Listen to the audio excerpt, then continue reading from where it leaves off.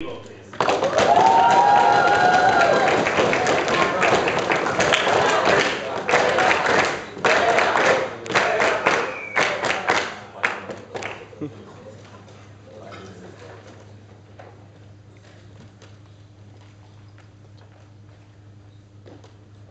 and gentlemen, fighting for peace is like effing for virginity.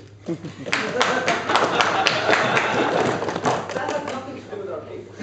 Let's see what we've just heard. First of all, that they need to prove that only in one scenario it is justified to go to war. If they were capable of differentiating when that scenario comes along, they would be correct. But if we are unable of differentiating, then justifying just one scenario, but choosing that to be whatever scenario we like, means they need to justify even when we're wrong. And we'll get into that in my summary. But they do not need to justify just one absolute scenario unless they can completely differentiate when that one scenario comes.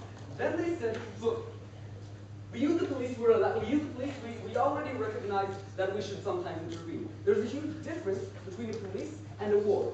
If the whole of society, if everyone involved agrees that one thing is good, we on side proposition have no problem with going with that issue. And in the police, since everyone agreed to the social contract and agreed to the democratic election, we have no problem with enforcing that rule. But in a war in which each side is absolutely right, that he is absolutely sure that he is right, we think it is idiotic to say that there is moral value behind that opinion, because just standing on the right side of the border completely decided your decision, and we'll talk more about that later. But the police is completely irrelevant here. Then he said, look, we need organization, it's just an extension of our self-defense. No, thank you. It's just a better way to defend ourselves. The problem is that it enables you to do things that you are not able to do when you're in self-defense, and we already gave you this allowance. The fact that if we go into groups, the strong can enforce his values. If we intervene in other people's lives, if we intervene in everything that happens between two different people, then the strong can enforce the values. However, no thank you, if we just defend ourselves, then we don't have that problem, and we'll get into that more in my summation. I want to talk about 2 points. One is about 2 areas of question. One is, can we differentiate between good wars and bad wars? And the second one is, will we be practically better off if we go out to war? And I'll show you how Omen, my brother in arms, has proven that we want both of these areas of threat. So first of all, we've heard from the opening opposition that we can't be, there's no moral absolvement. That you can't just say, look, I'm outside of this equation. The problem is that you cannot.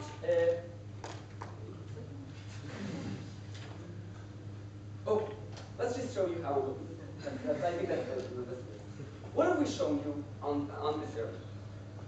If we see that every person in every country, or at least 99.9% of all people in their country, think that their country is right. Israel is absolutely sure that Iran is evil. Iran is absolutely sure that Israel is evil. There is no value, real value, inside this decision. The fact that you guys all agree that human rights are really, really important just happens to be because you were born in a country that believes that human rights are the most important. Now notice that we do not need to convince you that human rights are not important. All we need to do is convince you that if you went to North Korea, you wouldn't be able to convince them either that their values are not important. Meaning that even if you are right, you as an agent are incapable of making a right choice. Your opinion is irrelevant to the question of whether or not this is a good or bad choice. And then came opposition, this now it goes well within the clash. They said, look, you can't just give any moral absolvement. But we do have absolute values that we do agree on. We have 2 sides. Each one thinks he should win. He thinks his ideas are better. But they do agree that war is bad. I don't think there's a single country that wants its men to die. So what we have is, we have a moral, sir, I forgot the good will, take you in a second. We have a moral duty to stop these things that we all recognize are evil.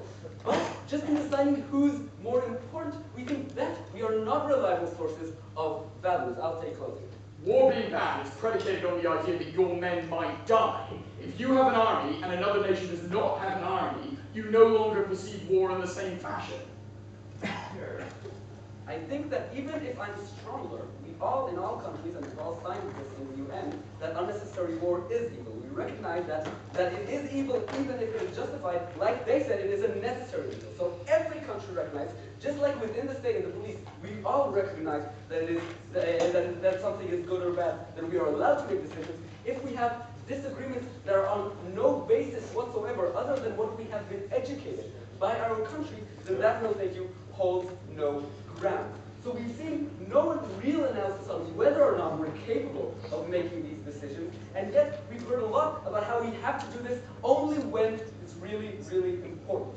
So we think we've won that clash first. But then we ask, even if you don't buy everything that I have just said, even if you think, look, our morals are right, we just want to live a good life without Iran trying to bug us, then why is it better? Well, we've heard from opposition that, look, if you just let down your arms, then you let the evil guys win, right? You let them, then we're better off. We have three answers to that, and they are as follows. First of all, I'm going to show you, and I'll talk about that in a second, I'm going to show that we are better off in the vast majority of cases, and I'll show you why the vast majority of cases that we quote here. We are better off surrendering, but furthermore, if they know that we will try to enter war, then they will be more scared and will want when they are capable to help us.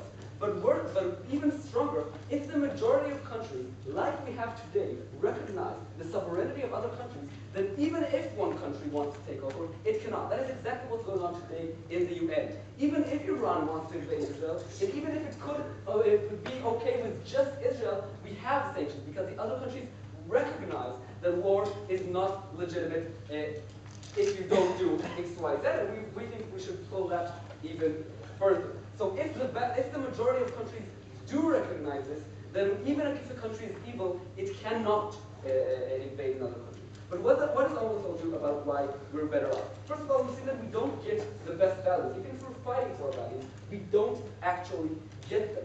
Secondly, but more importantly, we show you that the damages of war really are worse than the range of things that we have outside. They are more harmful, they are more dreadful, and worst of all, they are far, far more likely and more common than those evil regimes fighting against. For all these reasons, please vote.